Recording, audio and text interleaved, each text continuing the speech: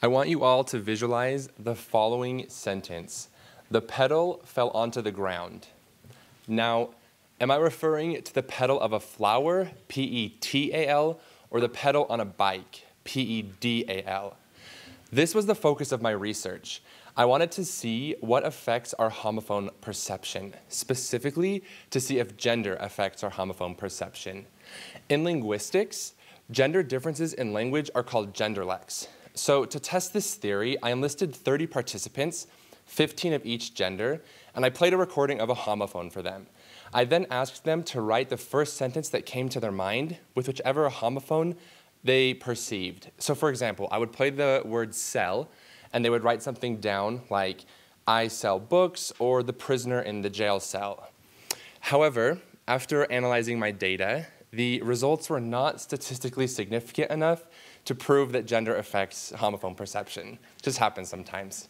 However, I did notice a different pattern that was very interesting. Females were much more likely to be specific in their responses.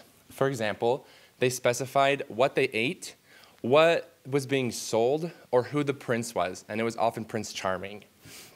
So these results we can see in this graph on the left here. So let's take the first one. 8 women specified exactly what they were eating, while only 4 men did the same. In most cases, women were 2 times more likely to be specific in their sentences compared to their male counterparts. So why is this important? Why does this matter? In linguistics, there's a long-standing theory that men are socialized to use language to establish power, while women are socialized to use language to build solidarity. And we can see this dynamic on the graph on the right.